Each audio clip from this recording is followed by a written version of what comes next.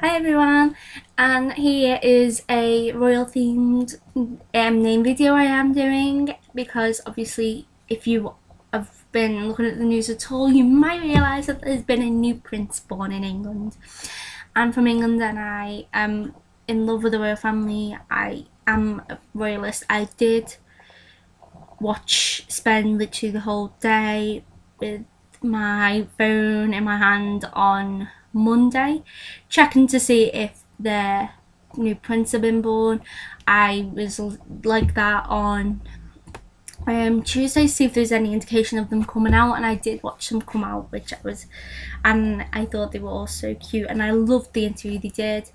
And then I was ecstatic yesterday when they named him George Alexander Louis. So today I am doing names that, my top 10 names that mean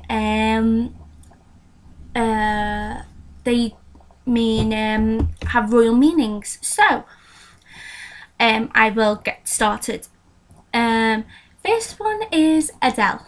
Adele means of noble kind, so nobility is royal. Like, the most nobility in England are in the past have always been best friends with the royals, or they have been related to royals some way. So that is, it does have a royal meaning. Brendan is definitely a royal name. It means prince. My next one is Eric. Eric means always ruler. Number 4 is a name that I really love. It's on one of my top names. It's Freya. Freya means noble lady. I do love that name, Freya. The next one is Lorena. Lorena is a Spanish word which has now been turned into a name, and in Spanish it means the queen. So that is definitely a royal one. Patrick has a similar meaning to Adele. That means noble. So again, that does have a connection to royalty. Next is Ryan. Ryan is a name I like. It's a boy's name and a girl's name. It's unisex, so I really like that one. It means descendant of the king. So that is a royal name. The next one is one which is definitely, you can't deny, it does not have a royal meaning. It is Sarah, and it means princess. So that is perfect. I think that is a really good name for parents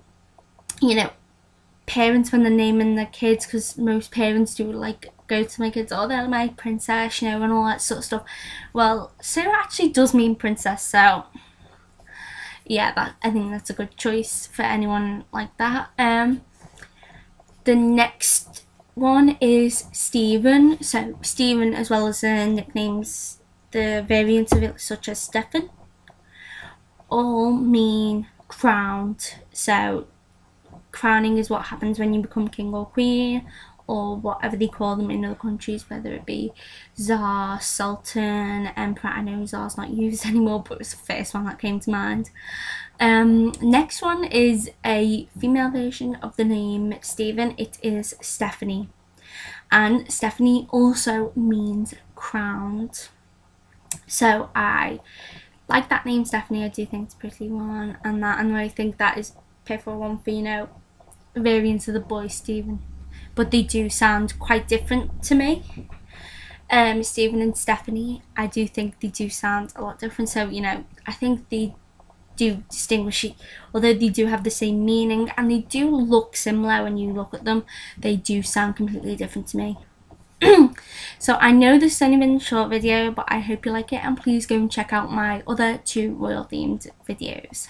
Thank you. Bye.